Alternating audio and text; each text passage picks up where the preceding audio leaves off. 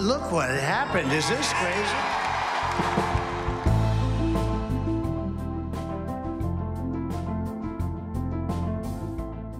Hi, I'm Jamie Poisson. For months, Democratic presidential candidate Kamala Harris rallied voters with a message. America, we are not going back. We are not going back.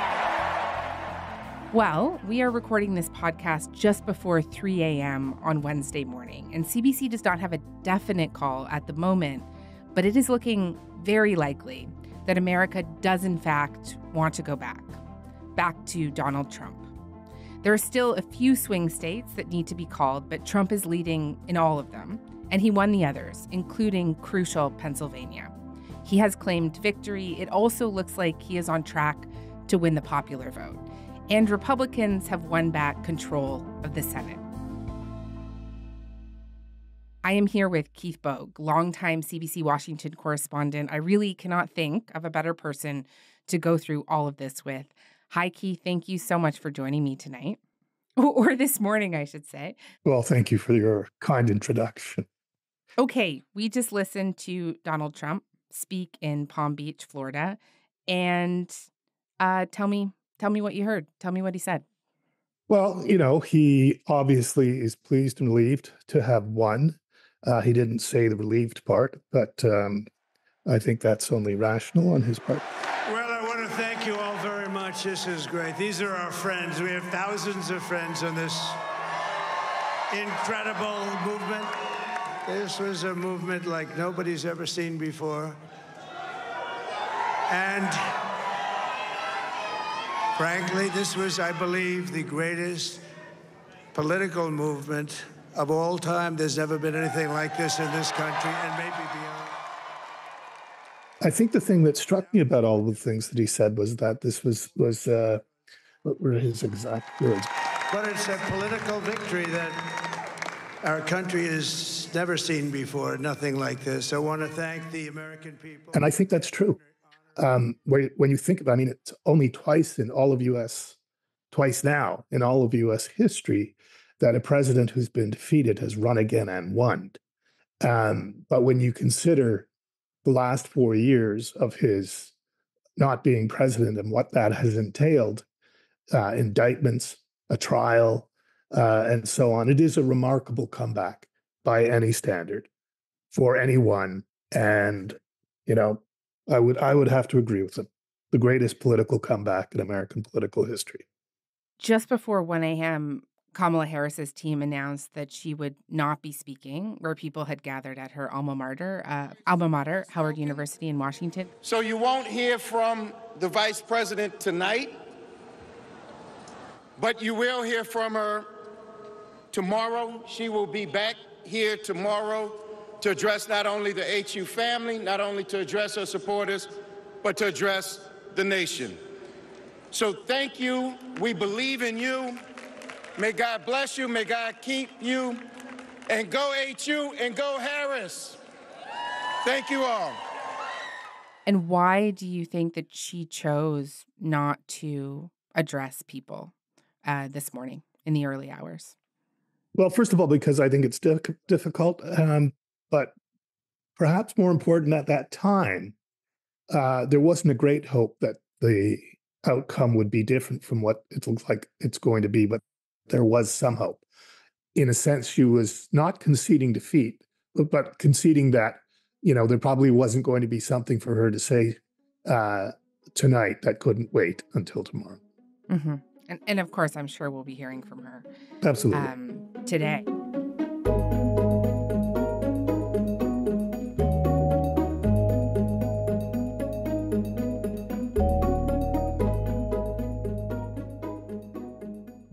Let's talk about how the night played out. How would you describe how the vote came in generally throughout the evening once the polls started to close?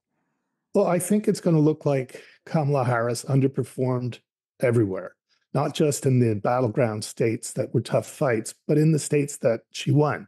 She underperformed in very Democratic New York, for instance. She underperformed compared to Joe Biden in 2020, and she underperformed or at least at the very bottom end of polling projections for how she would do in those states. It just wasn't possible to find any bit of good news for her all night long. And people will be sifting through the wreckage of the Democratic result tonight to see what they could have done differently, how much of it was their faults, and how much of it was due to the circumstances that they faced. Keith, did the majority of the polling bear out here? Like, let me put this another way. Is this the election that the polls predicted? I think the answer is no, right? Well, I think it depends. The margins are going to be tight margins. You know, we saw that Donald Trump won Pennsylvania after we had seen more than 90% of the votes come in. Right.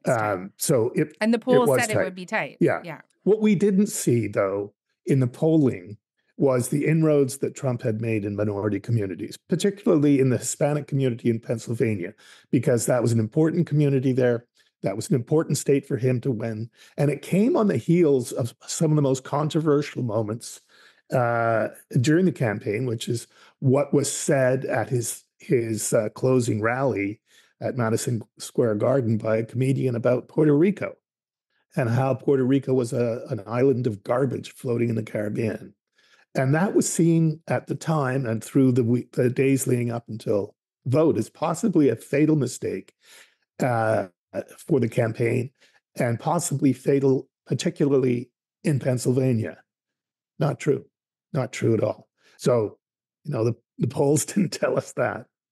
What do we know from exit polling about why that group didn't veer away from Trump and actually, went closer towards him, right? Compared to how they voted in 2020. Am I right about that? We're talking about Latinos. Yeah, I heard some, Trump surrogates, commentators through the evening talking about how this was a much broader coalition than they had seen supporting Trump in either of his last two presidential elections. And they're pretty chuffed about that. And, they have a right to be, I suppose. I think that people got caught up in the Harris campaign and the excitement of the Harris campaign and forgot what the headwinds were against her, which would have been difficult for any candidate. That not only was she representing the incumbent government at a difficult time, but was a difficult time, particularly on economic issues that matter to people. There are very few economic issues that matter to people more than prices, even more than unemployment. Most people, even when unemployment is really bad, aren't affected directly by it. Everybody is affected directly by higher prices. And that proved a really tough thing to run against. But basically, with probably the exception of abortion, the entire issue set favored Trump and was against Kamala Harris. Right. And so I guess picking up on that, a single issue that a lot of people thought was going to bring people out in big numbers was the abortion issue, right? There was a feeling that this could be a repeat of the 2022 midterms, where the pro-choice movement came out in force. But did that even happen tonight? It may have happened, but what may also have happened is that Trump succeeded in doing what we knew that he was doing with his campaign, which was trying to dig deeper into the MAGA base and find people who are natural MAGA people, except for the fact that they hadn't voted previously, and to get them out to the polls. I mean, I think this, as always happens after an election, it's going to take a while before people get a really good grip on what actually happened on voting night. But we do know that was the aim of the Trump campaign, to dig deeper rather than broader. Right. And they won. So I think we have to consider that the strategy that they chose was responsible for that.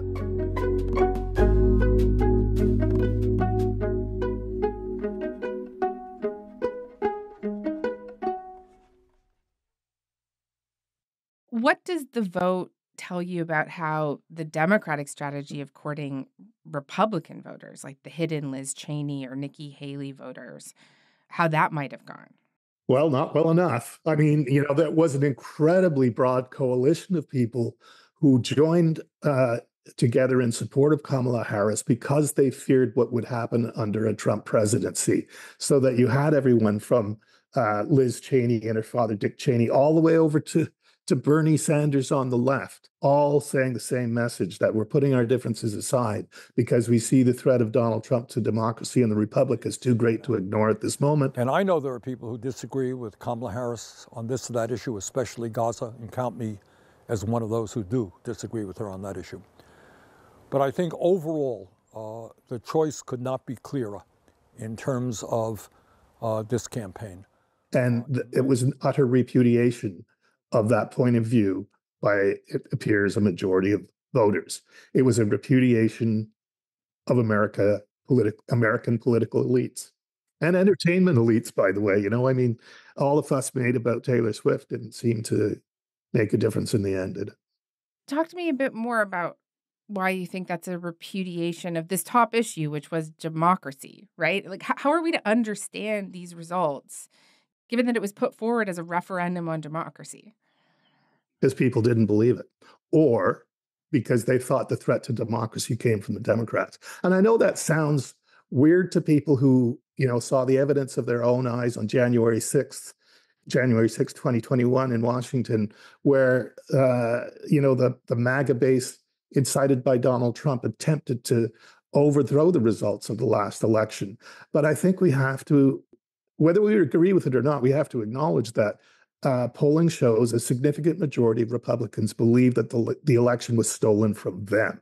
And so when the question is posed to them about whether they think democracy, defending democracy in this election was important, I think it's wrong to read that as something that only Democrats would say yes to. I think both sides would say yes to that for completely different reasons. Mm-hmm. And I would go so far as to say only one side is right about that. But the fact remains that it's something that divides on partisan lines as to whether who you think is the bigger threat to democracy in America.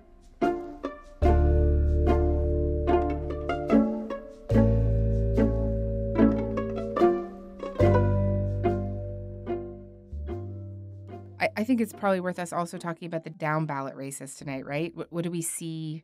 How significant could it be? Well, I think, the Republicans have won back the Senate. It's unclear to me whether they've won back the House, but tonight Donald Trump said he thought that they had. That's a trifecta. I mean, yeah. What does that mean if it is? Yeah. Well, it means he will be the most powerful president in the history of the country because he will have both houses of the legislature. He'll be the president. And as we've seen in a certain way, there are people who will argue that he's also captured the Supreme Court. He's clearly appointed to the Supreme Court some of its most important jurists, but also the court has ruled in a way that allows him a kind of not very limited immunity from the law, which I mean that stunned people when that ruling came down this summer. And what it means is that there is another guardrail there that has disappeared in terms of checking Donald Trump and restraining what appear to have been through his life, I suppose, but certainly through the last administration, his impulses. So we're looking at a presidency that will not be any more restrained by the legislature unless there's a Democratic legislature. And I think it's important that people not see that as a partisan comment, but understand that the Republican House proved to be absolutely no check on the presidency at all in the first Trump administration. And if there's a Republican House after this election, that will be the case for the next Trump administration as well. So we have seen a lot of guardrails fall by the wayside even as Trump's power increases.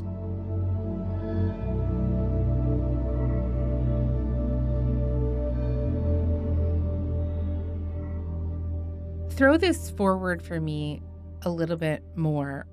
What we might have to look forward to here, what a Trump administration could look like in the coming months, the economy, cabinet.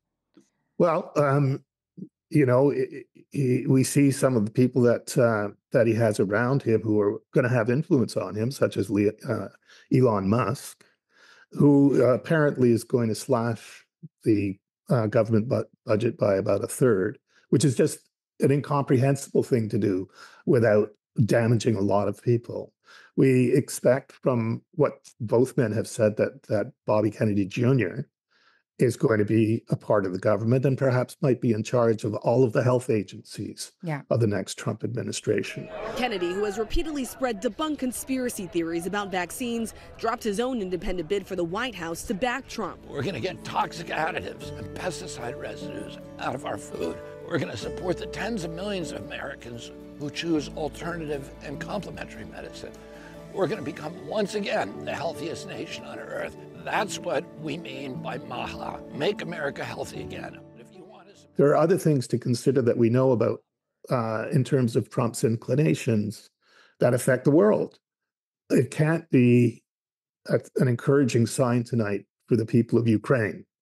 Their future is going to be in the hands of Donald Trump, and he has indicated that he doesn't really care that much about their fight against Russia, that he thinks that he's quite sympathetic, as we know, to Russia and to Putin, and that his promise that he can solve the war in 24 hours can only mean that he would sell them out somehow, because they would have solved it themselves if it were that easy.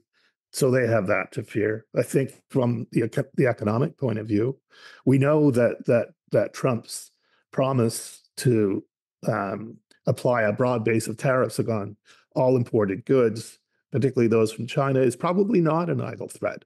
That he will surround himself with people who can make that happen. And indeed, there are those people who believe that that is, over the long term, a sensible economic course for a Trump administration. I would add, it doesn't get much attention, but one of the people who is likely to be a part of the administration again is Bob Lighthizer, who renegotiated what was then called NAFTA, and who would play some kind of economic role in a new Trump administration, and who has adopted a kind of faith in currency manipulation and believes that one of the things that the United States should at least consider doing is devaluing the dollar.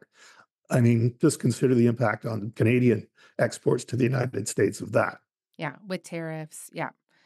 I also wanted to ask you about Trump's own court cases against him. What might we expect will happen there? Well, he has the power, or he will have the power, to get rid of the two federal cases. So one of those is the federal case brought by the special prosecutor Jack Smith about the insurrection on January 6th. And that was supposed to have been tried this year, but it was delayed by the immunity case that went to the Supreme Court. The other case is the documents case that is also an obstruction of justice case, the classified documents that Donald Trump took with him when he left the White House and stored in his bathroom and places at Mar-a-Lago.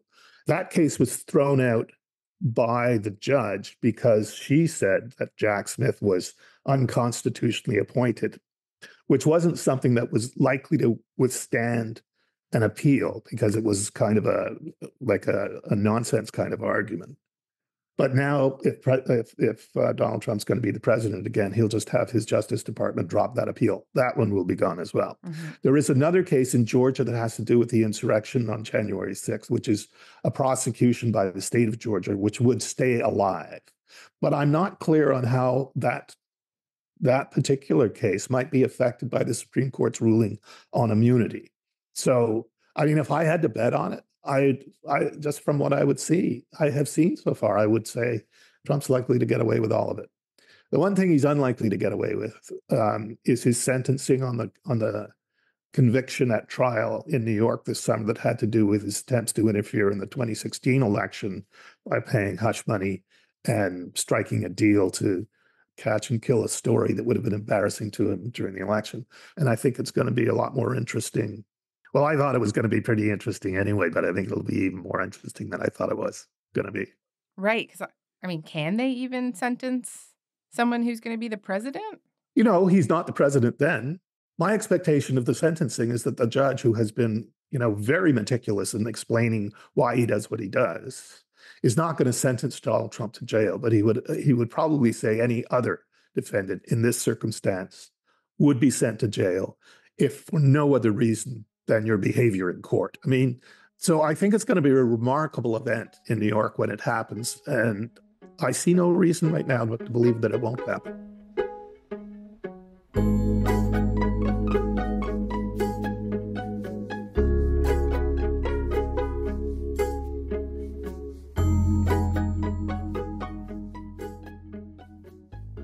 Keith, I take your point that Kamala Harris and the Democrats were pushing against headwinds, the economy, frustration with incumbents, which is a global trend.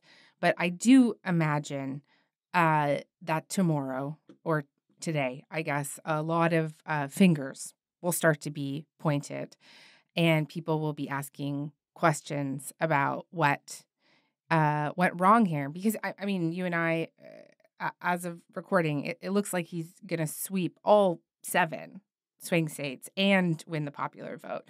So do you think that the Democrats blew it here?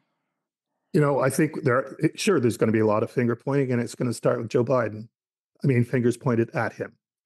I mean, it will be argued that it was because he waited so long to recognize what others could already see and step aside and let somebody else fight this battle, that they wound up not having the opportunity to either put Kamala Harris to a test by having a real primary race, which she could win, or maybe she would be tested and found not to be the best choice and somebody else could have won.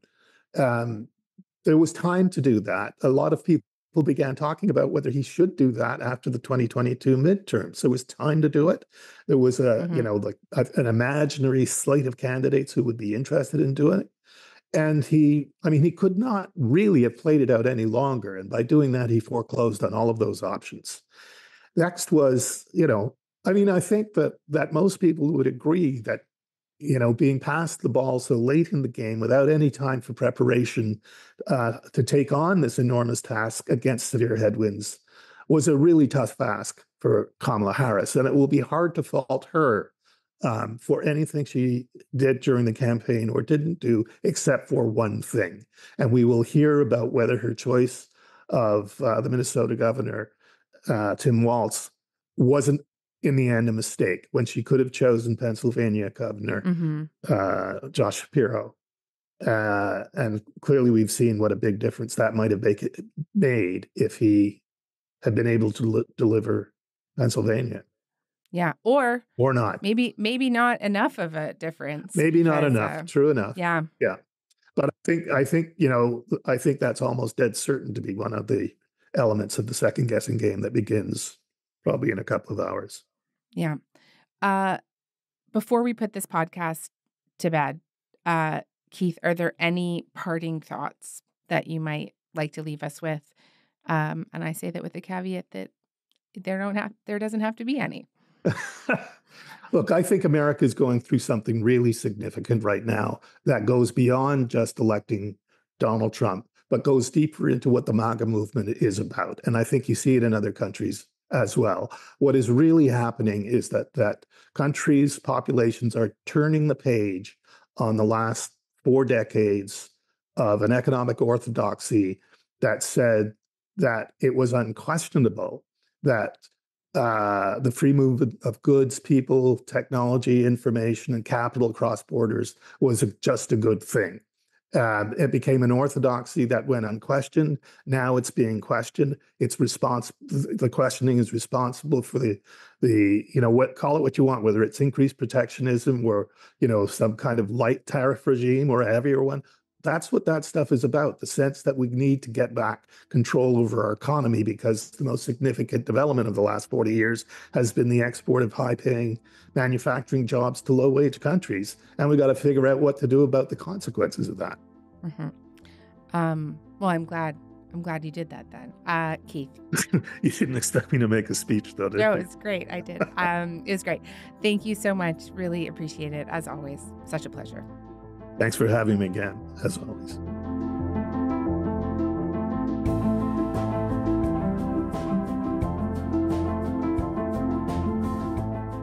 All right, that is all for this morning. I'm Jamie Poisson. Thanks so much for listening, and we'll talk to you tomorrow.